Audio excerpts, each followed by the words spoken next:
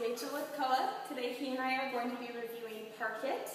I remember this is one that Koa was really good at. It's been quite a while since we've worked on it, so I want to just do a review with him, and if he's doing really well, we're going to try to step it up a bit, like doing longer distances and off-leash and longer stays with him. So, remember, Park It is a command that you can use like if you have people coming over to the house, anything like that. And you have a designated area for Koa to go when you want him out of the way, and he does a sit or a down stay in that area. Now, it really helps if you have like a bed or a towel laid out for him. So I have these mats set out that are nice and cushy. It's a differentiated area, so Koa knows where to go. Now, it's really important that you don't move that, that bed or towel for him, because every time you tell him to park it, you want him to know exactly where to go. And so even if you are doing it when there are a lot of distractions around, Koa will know exactly what's expected of him, and so that will help him succeed a little bit more. So I'm going to start off by using a treat and the leash to guide him to where I want him to go. I'm going to bait him up into a sit and stay, because I know he's stellar at that. So here we go. I have a little bit of a treat. Koa, park it.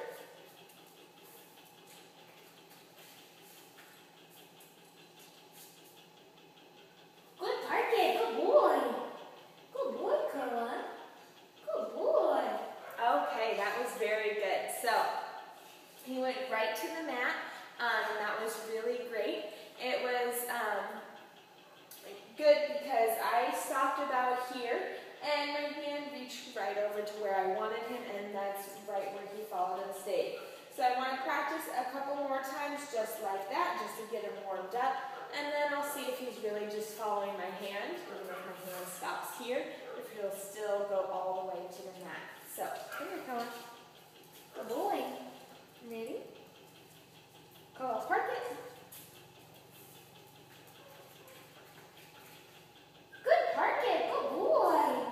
Good boy, Koa. Good, park it. Okay, that was really good. Now, what I noticed there is he wasn't really looking at my hand with the treat in it, so it makes me think that he does know he's supposed to go there instead of just following my hand. Here we go. Let's try it from the other direction.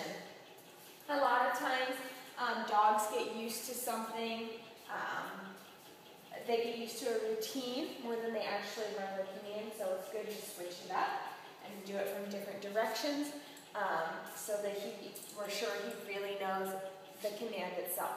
Koa, park it.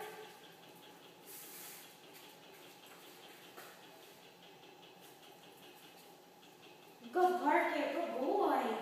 Good boy, Koa. Good job.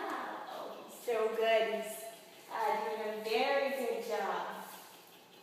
Koa, park it. Look at that. Good, park it. Good boy. Good boy, Koa. Good, park it. That was excellent. Lets me know he really knows it. I didn't even go all the way over there. He's relaxing already. Now, this kind of thing is absolutely fine. I know with Koa we struggled on getting him to actually stay sitting, because a lot of times with his stays, he will go into a down.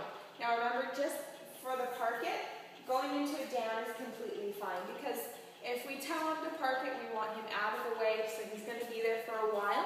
So let him get comfy, let him relax just like that, however he wants to, as long as he's staying there.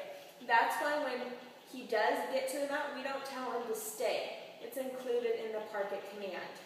Because if we took him there, told him to sit and stay, then we would correct him for going down, because he was supposed to be in a sit-stay.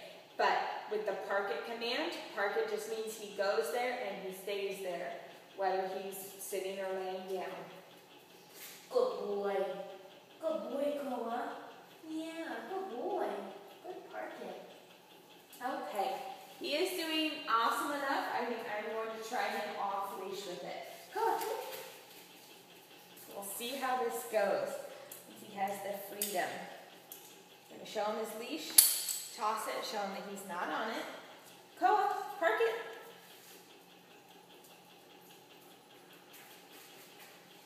Good boy! Good park it! Good job, Koa. Good park it. What a good boy. All right, that was absolutely great. So Koa was super excited to see the treat in my hand, and so he kind of followed that, and he was ready to sit down, but then he looked around, saw where he was, saw that he wasn't on the mat, and he corrected himself and got there. So he really knows that that's where he's supposed to go, so that's really great. Just with some practice and consistency at home, I'm sure he'll get it in no time. I know you guys have fairly recently moved, so you got a new place for Koa. And getting him really solid like this means that he's ready for the next step, which would be more distractions. People coming in, you know, to your home, into this training area that he wants to see, but parking it and staying there anyway. Park it. Koa, park it. Park it. Come on. Park it. Good park it. Good boy. Good boy, park it. Okay, so he saw me with my hand in the tree couch for a while, and so he was convinced that just waiting there in front of me would do the trick, but that is not the case. So I'm going to be off camera for this next bit because I'm going to take him a little bit farther to the side and have him park it, and I'm going to try to stand back and be farther away from this as well, so he has to really walk away from me. Come on, Koa. Come on, buddy. Okay. So we're about 1.5 times the distance we were before. Koa, park it. Park it. Koa, park it. Park it.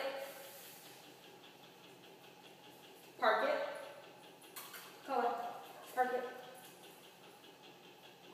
Park it. Park it.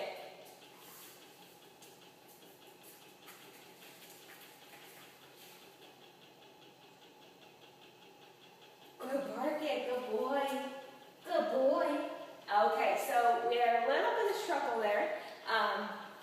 He's really good at it, but that little test showed me that his range isn't that great yet. Now, of course, if you do have people coming over that you're expecting, it won't take much time at all to tell him to park it and, you know, get closer to where he is supposed to be, kind of lead him over there a little bit, you know, before the people come over. However, we do want to keep practicing with Koa so that he can get better and better. Let me try that again.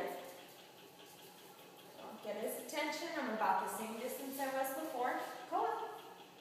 Uh-oh, he's laying down. Come on, Koa. Up, up, up. Good boy. Koa, park it. No. Park it.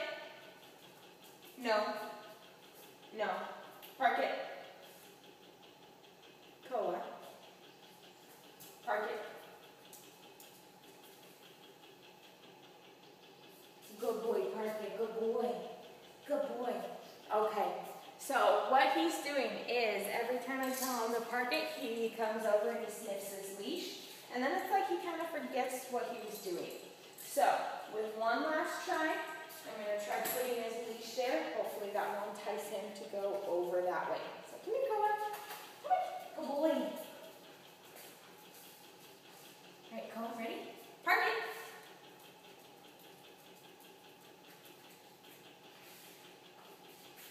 Park it. Park it.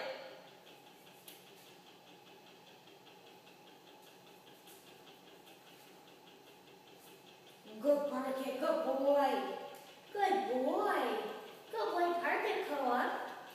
Okay. I'm going to do it just one last time on leash so we end on a really strong note and with him doing it perfectly. All right, come here, Koa. Ready? Sit. Sit. Good boy. Koa, park it.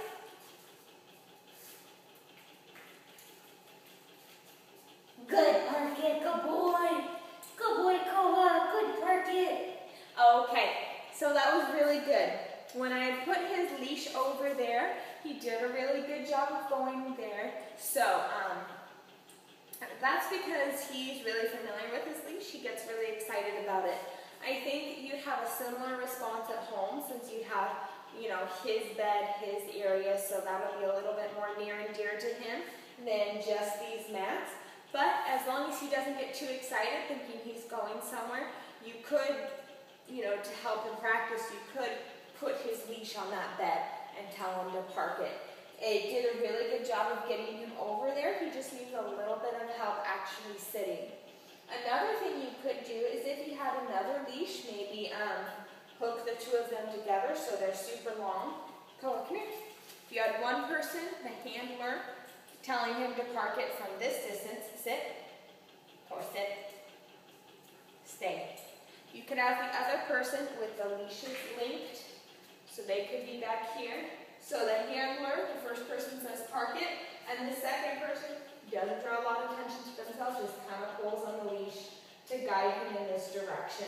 And so hopefully just getting him kind of kick-started like that, Ko will get to where he's supposed to be and hopefully stop there. So that's something else you could try, but he is doing a really good job. This was Rachel and Koa. We were working on Park It.